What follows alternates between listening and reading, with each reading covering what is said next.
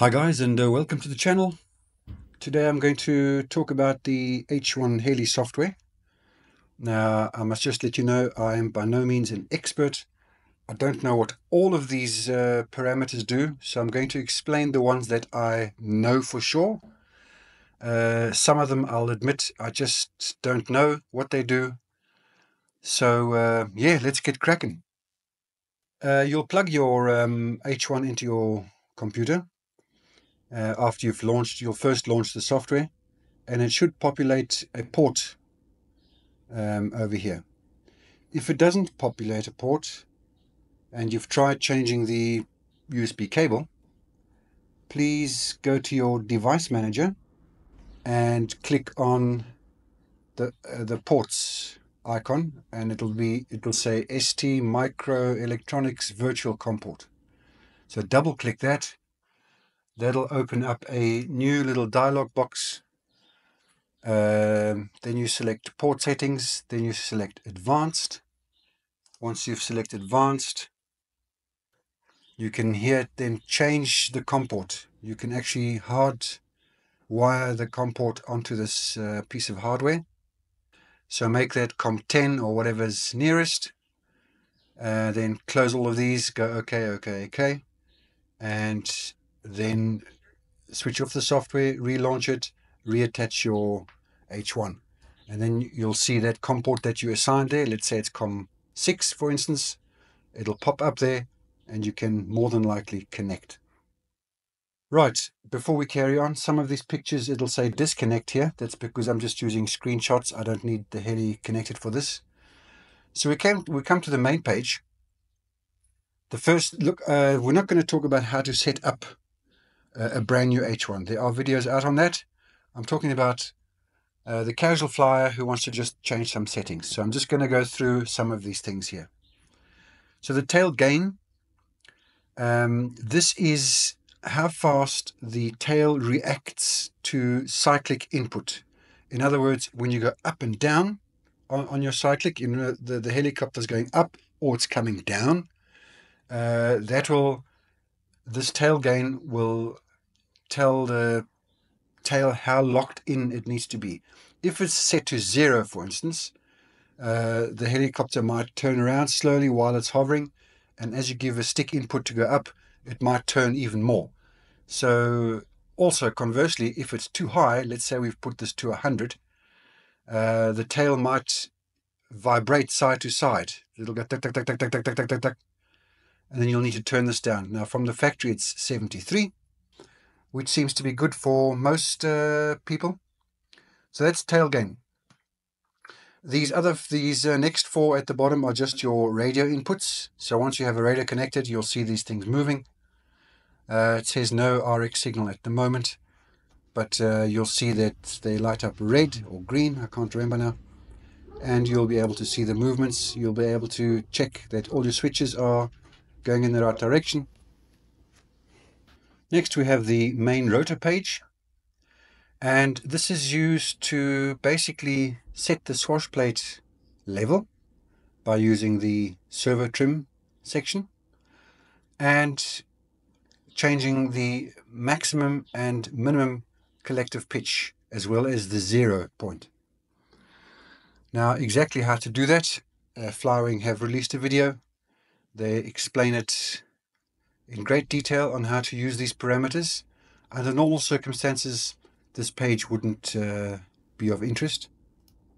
The very next page is the parameters page. And this is a very interesting page. I don't know what all of these are, so I'll go through them as best as I can. Swash gain. Flywing suggest in one of their videos, if your UH1 has a tail wobble up and down, to turn the swash gain down. So that must have something to do with almost like the tail rotor gain, which is on the first page. This must be a similar thing over here. Dependent on the stabilization, how much the swash plate reacts. It's not directly a self-stabilization button. I'm sure that this is very much like the tail gain So if it's wobbling around in the sense that it feels a bit loose, don't know how to explain it, you might turn the swash gain up, just like you would the tail if it's wandering around. And if it's vibrating, if the swash plate is vibrating, then you would turn this down. I'm assuming, I can't guarantee that. Swash exponential. Now the swash exponential is like an exponential on your radio, which is basically a dead zone in the middle part of the stick. So if you're going left, right, forward, back, it's basically this setting tells the swash plate how quickly to react to your input. So if you have the swash exponential at 0 as an extreme, then every tiny movement you make on the radio will be translated to the swash plate, which will make quite a jerky helicopter. Conversely, if you set this swash exponential to 100, then you'll have to make huge stick input movements to get the swash plate to even behave at all. So factory is 50, you start there, it's a good setting. If you want it a bit more direct, then you could turn this down to, let's say, 30, 25, thereabouts, and it'll be a bit more responsive. Agility is basically what it says. How agile is the helicopter? It starts off in normal mode over here, and weirdly enough, the percentage, the more precise it needs to get, the lower the percentage goes. So that is also a bit of a weird one. You'd expect agility 100% to be super agile and 0 to be sluggish, but it's actually the other way around. So I've set mine to 30. I kind of like it there. Now these are the bell settings. Please don't copy my settings. This is for me. My Airwolf is at 0 because it's just not agile enough, and I think it's got to do with the roll rate that I've got up here somewhere at 65-70%. I might take it the other way and see if that improves things. Tail rate. This is how fast the tail will spin around. So if you turn this to slow and you give a rudder input, the heli will rotate very slowly. If you make that fast, let's say you go to 70, then small amounts of stick input will make the tail jump left and right more quickly. So that's what the tail rate is for. This is not the same as the tail gain, which we had on the first page. Remember, that was for torque. That counteracts the torque, how strong the tail must hold that helicopter in a position when you apply torque, which is basically forward, backwards, up and down. Collective compensation. When I say we, I've scoured the internet. I cannot find what this collective compensation is. If somebody knows, please put it in the comments below so that we all learn something. But collective compensation, if I look at the words, this could be a very bad Chinese translation. Collective pre-compensation, in fact. It's set at 10%. I've never moved it. I don't know what it does. So I'll be honest there, I have no idea. We come on to self-stabilization. Now these are parameters that are only affected in GPS and attitude mode, not in 3D mode. Although, just by the way, this says Acro 3D over here. Things that you change on this side also affect it in attitude mode. Not so much in GPS mode, more in attitude mode. Anyway, so self-stabilization, that is when you let go the sticks, not when you're flying forward and then let it go. That's a different parameter. Just how much of a stabilization effect do you want? So if you flying, let's say you give a left aileron and you let go, it might drift a little bit and then slowly start stabilizing. If you have this set to, let's say, 10, and conversely, if you've set this to 80 and you let go, it's not the braking force, that's something else. then it'll stabilize and get back to horizontal more quickly. But it doesn't necessarily mean it's going to stop its position when it's in GPS mode. I haven't really fiddled with this. I've just left it at 50. Fixed braking force, pretty much what it says. So you're in GPS mode, you're flying forward full speed, and you let go the sticks, and then the helicopter will sort of back up and stop either very slowly and take its time, if this is, let's say, down to 20, or very rapidly and look quite unnatural if it's, let's say, set to 75. It'll be very abrupt. So I've set mine to 35. Look, I don't fly in GPS mode anymore, but when I still was, then this just looked the most natural to me. It didn't jerk around, and it just came to a nice little stop. Maximum flight speed, I see this goes to almost 100. I don't know if it'll reach 100. 80 kilometers is a good speed. It's pretty fast enough. So when you're flicking between standard, soft and sports mode, you'll see that these parameters do change, particularly the maximum flight speed. Altitude hold sensitivity. So let's say you've got this at 0 and your sticks are in the middle and there's a bit of wind buffeting and it pushes the helicopter up, then it'll take its time to stabilize and start holding position again.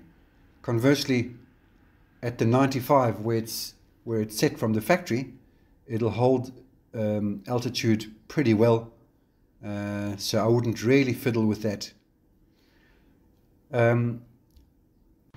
3D security on and off.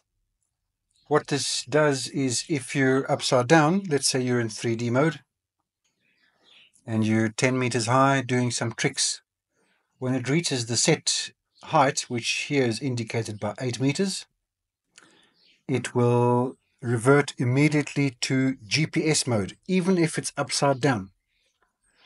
So if it's upside down and you come crashing down to below this height, 8 meters in this case, it'll revert straight to GPS mode. In which case you need to go up again, go back to 3D mode, flip it over so that it's the right way around, and you can carry on flying.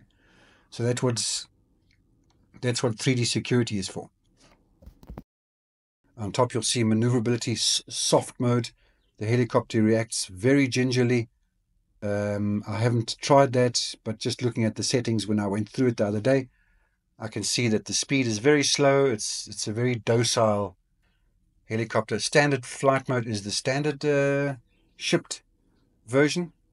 And just as a matter of interest, in any of these modes, you can set up all of this as you like, and it'll behave exactly the same. In other words, if you're in soft mode and you change all of these settings to the way you want it, it'll behave exactly as if it were in sport mode and you had the same settings. So that's just by the way. These soft, standard and sport are just basically presets that you can have. Unfortunately, they are not selectable via the radio. You have to connect and then switch. But just start in standard mode, fiddle with these, and you probably will never go into sport mode. But if you want to not fiddle with them and you want to see the difference, by all means go to sports mode, take it for a fly, and if you find the helicopter is a bit wild for you, too fast, too whatever, just go back to standard flight mode. So the last page we have is the sensor page. This is where we calibrate the GPS and the compass. It's called magnetometer calibration. It calibrates both of them. Now there's two ways to do this. You can either leave it connected, and in which case you'll switch off the automatic restart. And you need to do this outside. Don't do this inside, please. Or if you can only connect this inside, then you will select automatic restart. You will need a battery on your helicopter so that when you disconnect that it's still got power. So if you're going to do this calibration and you want to do it outside but you haven't got a laptop, then you press automatic restart. you press magnetometer calibration, you unplug the heli. Now don't forget it's still got power because you've attached a flight battery. You'll go outside, you'll do the dance of joy, and at some point you'll hear a beep, beep, beep. And that means that the H1 has rebooted. And that's what this automatic restart is for. Then you know you've done all the movements that you possibly can. It's calibrated itself and it's rebooted. So that's what that is for. Here's the, you can also read, if you are outside, you can read how many GPS satellites you have. Low battery protection. You'll see on this particular page it's set to 3.6 volts, but that's because I set it. I was just playing with it. I think the factory is 3.75, I believe. Let me have a quick look. No, yeah, I believe it's 3.75. And I recommend switching this off, because if your low protection is on and you're a new pilot and you're not aware of how long you've been flying because you haven't put a timer or you don't have a LiPo voltage alarm on your helicopter, you might be blissfully flying along and you're under a tree or under a gazebo. Of course, at that point you would have lost GPS signal anyway. And the helicopter suddenly decides that it's reached its low battery and it's now going to kick into return to home. So now, if in that case, if you're under a tree, it's of course going to climb up, hit the tree, and that's an accident waiting to happen. So I would switch this off and put a low voltage alarm in your helicopter. Guys, I can't think of anything else. I hope this helps you a little bit. And thanks for watching, and we'll see you next time.